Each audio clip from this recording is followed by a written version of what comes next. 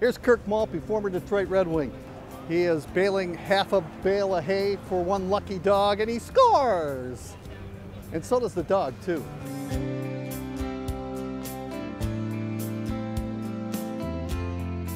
Red Wings are here doing our fill the truck, which is where we fill the truck with pet food.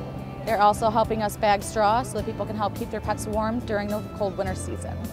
Well, we're here to try and get donations of either dog food, anything to help animals in need. I always recommend people keep pets indoors. If you can, alternatives would be to have a dog house with a lot of straw, helping keep them warm. A lot of people who have their dogs outside, if they use linens inside a dog house, that tends to freeze in the wintertime. This doesn't. So this is really a great opportunity for pets to stay warm during the winter months here in Michigan, and that's what it's all about.